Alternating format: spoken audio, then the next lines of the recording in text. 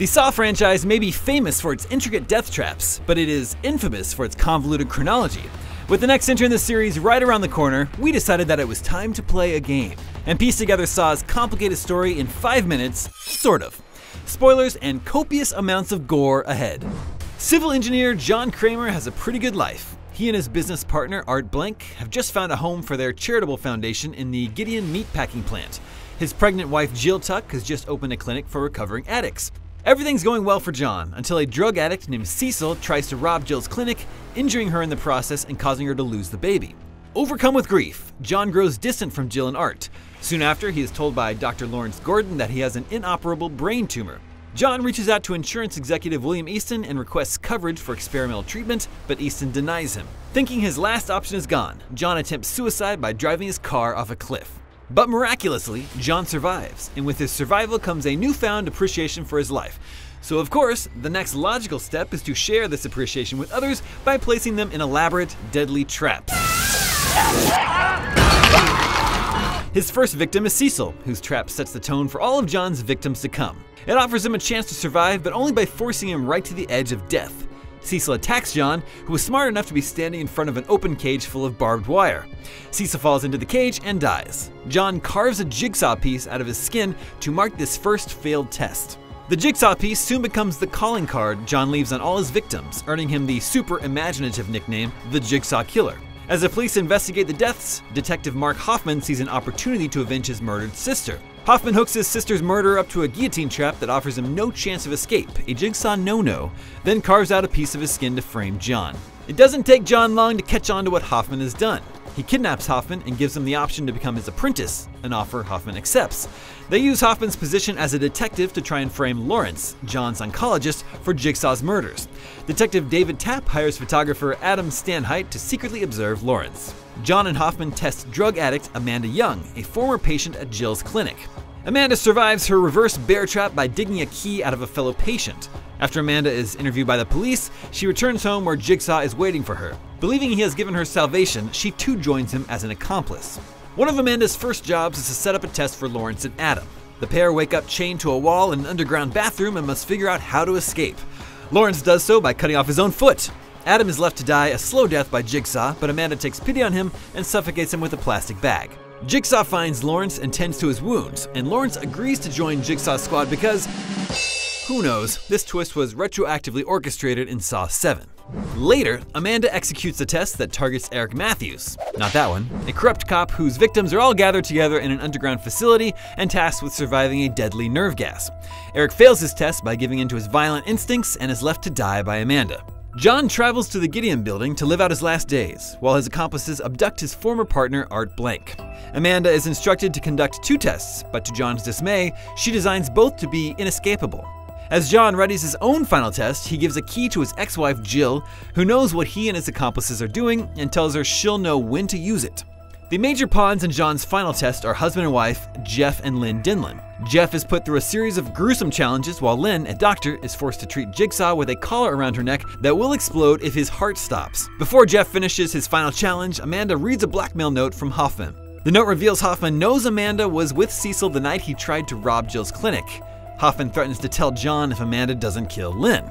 Meanwhile, Hoffman strings up both he and Eric Matthews into a test and forces Art Blank to monitor it while a timer counts down. Eric Matthews' ex-colleague, Officer Daniel Rigg, is put through a test of his own, leading Detective Peter Strom to think he is the Jigsaw Killer. Rigg eventually makes it to the Gideon building, where he accidentally kills Eric by opening the door. Strom also enters the Gideon building. Rigg shoots Art Blank shoots Rigg, Hoffman leaves them. Still following? At the same time, Amanda refuses to release Lynn after Jeff completes his test. She shoots Lynn just as Jeff arrives. Jeff shoots Amanda in retaliation, and as she bleeds out, John reveals this was actually her test. Jeff kills Jigsaw with a saw blade. How fitting. Lynn's collar detonates, and Hoffman locks Jeff in a room full of dead bodies. Strom is attacked by a masked Hoffman and left to die in a trap, but he survives. Suspicious that Hoffman also managed to survive, Strom begins researching possible connections he had with the victims. Hoffman is alerted to a tape from John saying he will not survive untested.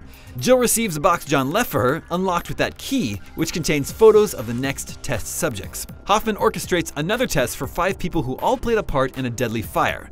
1 survives.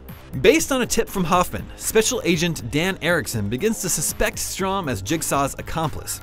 Hoffman lures Erickson to his underground lair and plants fake evidence confirming these suspicions. Strom arrives and he and Hoffman fight. Strom locks Hoffman in a coffin, not realizing that was actually the safest place to be as the walls close in on him, crushing him to death. It's gross. Hoffman cuts off Strom's arm so he can plant his fingerprints on future crime scenes and stay in the shadows forever. Reporter Pamela Easton somehow finds the blackmail letter Hoffman wrote Amanda and shows it to Jill. Pamela also tells Hoffman about the box John gave Jill. Hoffman demands Jill give him the photos of the next test subjects. The first photo is of William Easton, who denied John health coverage in the first minute of this video, which, let's face it, was a lifetime ago. William Easton dies at the end of his test, much to the dismay of Pamela, who was, you guessed it, his sister. What a crazy coincidence! Jill ambushes Hoffman and puts the reverse bear trap on his head. She reveals to Hoffman that one of the photographs in John's box was of him. Jill leaves, but Hoffman escapes the trap. Hoffman goes into hiding while Jill meets Internal Affairs Detective Matt Gibson and incriminates Hoffman in exchange for immunity. Hoffman abducts Bobby Dagan, a self-help guru who made a living off claiming he was a Jigsaw survivor, and tells Gibson he'll stop abducting people if Gibson turns Jill over to him. Hoffman tests Dagan anyway, kills a whole bunch of people because this is the final chapter and all bets are off, and eventually manages to kill Jill. However, Lawrence has been active this whole time, unbeknownst to anyone left alive, and he attacks Hoffman. Lawrence drags him down to the bathroom he and Adam were chained up in so many movies ago, throws away the hacksaw he used to cut off his own leg, and leaves the building. Game finally over. Just kidding! Because nothing is ever final, especially maniacs and their sprawling array of awful apprentices, the overly convoluted death traps continued in Jigsaw, a story mostly set 10 years after John Kramer's death. We watched 5 new victims enduring a series of flesh-ripping obstacles in a desolate barn as part of a test being administered by Jigsaw himself? John Kramer's back from the dead? What the what? Not so fast. See, these unfortunate sinners were actually part 1 of Kramer's original schemes, and their game happened 10 years prior. Yep, we're watching a flashback while, at the same time, we follow, surprise, one of the survivors of that game in the present day, medical examiner Logan Nelson, a dude who accidentally mislabeled John's brain scan test results, possibly dooming John to death when he could have had better treatment. So the 8th Saw film is about Logan, yet another John Kramer disciple, doing his darndest to fake Kramer's return so that he can frame a dirty cop named Halloran for being a Jigsaw copycat. All the while, Logan is paired with his autopsy assistant and massive Jigsaw fangirl Eleanor, who's in the mix to be the film's main red herring. In the end, in the barn where we watched all those people die from 10 years back, Logan orchestrates an endgame where he and Halloran are trapped in collars fitted with apple cutter style laser beams and uses old tapes of John to pretend like they're in a game together. Logan fakes his death, gets Halloran to confess all of his crooked cop crimes, and then kills him off with the hot Zappos. Bzzzt. Where can this franchise possibly go now? Well, it can go directly into the capable hands of comedian Chris Rock.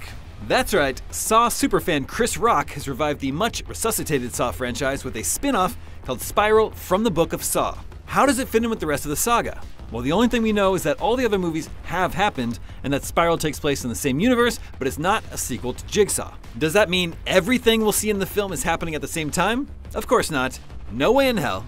Even in the trailer, do the scenes featuring Chris Rock and Samuel L. Jackson's characters exist in the same era? Who's to say, though we do know Jackson is playing Rock's father in the film. In Spiral, Rock plays Detective Banks, lead investigator on a new series of elaborate, gruesome murders that target cops. At the scenes of these crimes, which include a subway tunnel where someone tied to a chair gets run over by a train, and a truck where something terrible presumably happened inside, are spiral markings that resemble the swirls on the cheeks of Billy the Puppet, which was John Kramer's little creepy, cackling mascot. So why is the killer, or this team of killers, picking cops as targets? We're not sure, but it wouldn't be the first time Kramer or his minions singled out a law enforcement officer for their abuse of power, like Eric Matthews in Saw 2 or Halloran in Jigsaw. In fact, we see Rock's character with several others in a hallway here with ski masks on. Are they undercover, or were these cops actually committing a crime?